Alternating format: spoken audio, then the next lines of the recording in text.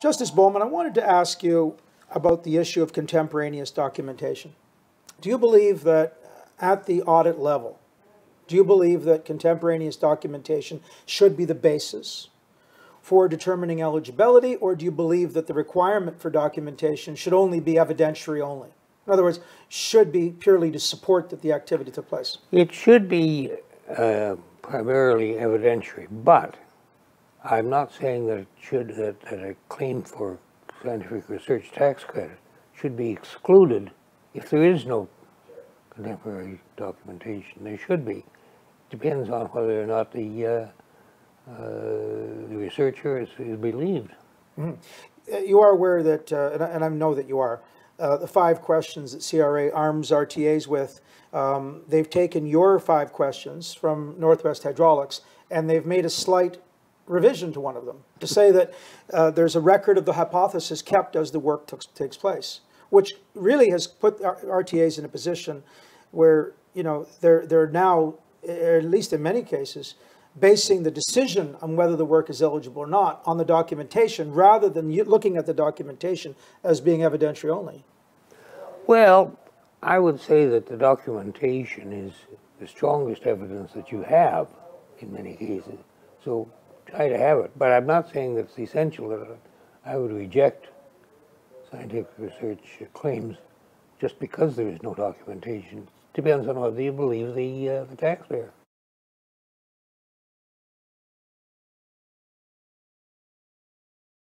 Chief Justice Bowman, CRA has taken the position that trial and error is not eligible for SR&ED. Is this semantics, or what do you think about this position? Well, I think that's baloney.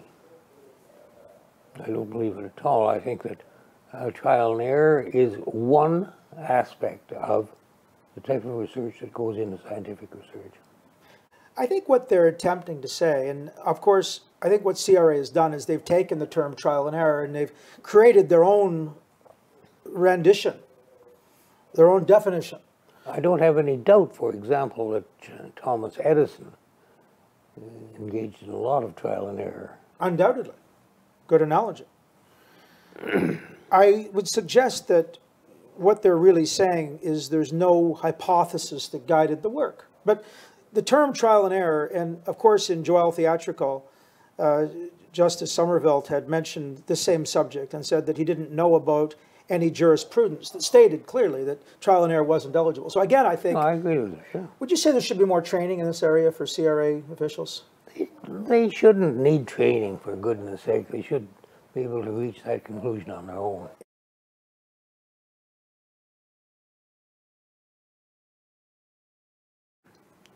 Which includes incremental improvements, was there to fill a gap, or what was perceived as a gap in the legislation.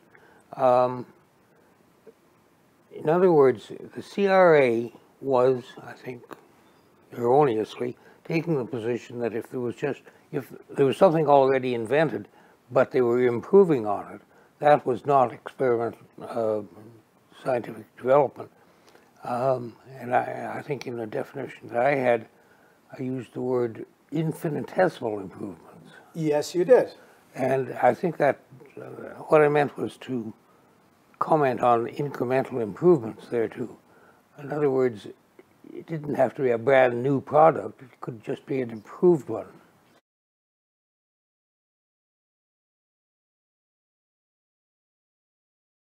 Definitely, I think the incremental implies that there be an addition or a minor improvement even.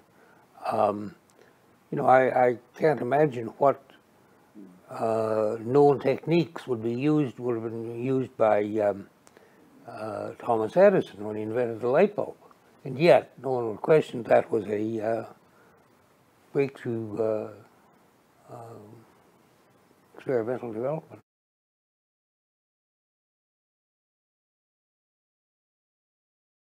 Well, routine engineering, standing by itself without benefit of a statutory definition, is it's pretty routine. It's pretty there's nothing unusual about it. That's why that people disagree over it. I think it's high time that they looked at the meaning, looked at the definition of routine engineering as including aiming at at least a result that is not predictable.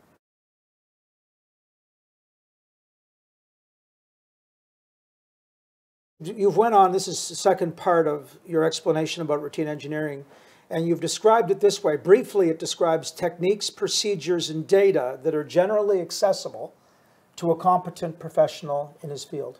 Yeah. It seems to me that the underlying meaning of your decision would have required a great deal of thought in coming up with that. I don't remember whether I did any thinking or not, but I can assure you, yes, I did. Yeah. And remember that routine, I meant, was intended to include techniques, procedures, and data. In other words, methods and information.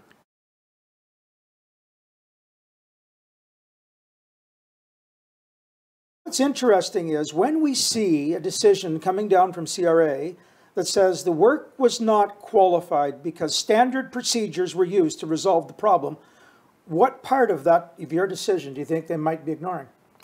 Well, they did not give sufficient, in my view, sufficient effect to reasonably predictable. I think that if there's reasonable predictability, the fact that only routine engineering is utilized in reaching that conclusion, I do not think disqualifies the scientific research.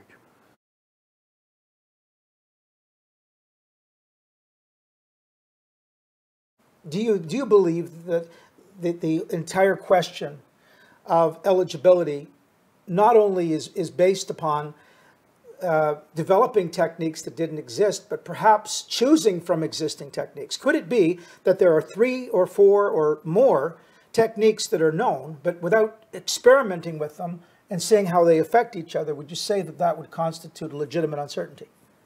Oh, I should think so, yes. Why not? You don't know the result that you may use routine engineering procedures, but you don't really know what result you're going to get.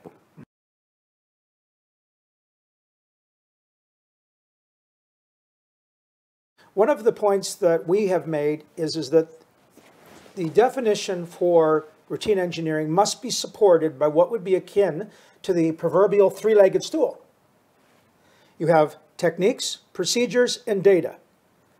And without these three supporting legs, the stool would topple, wouldn't it? Yes, because the third leg is an integral part of the stool.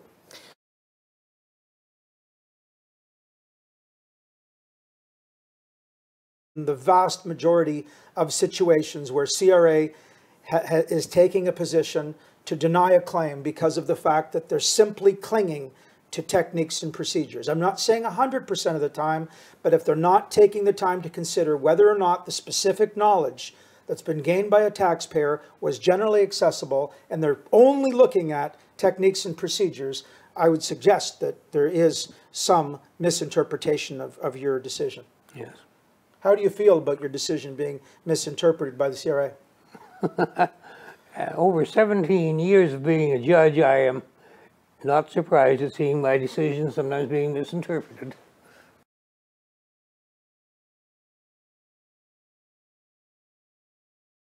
What I'd like to do is go to your reasons for your judgment here, where it says, another very astute observation, and you say, what may appear routine and obvious after the event may not have been before the work was undertaken.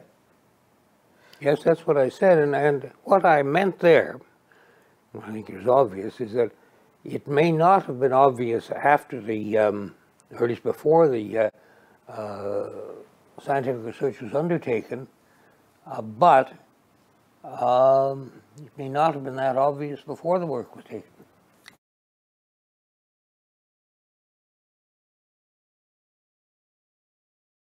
If a company performs experimental work that results in knowledge that's not generally available, that would be constituted as an advancement? Yes, I think so.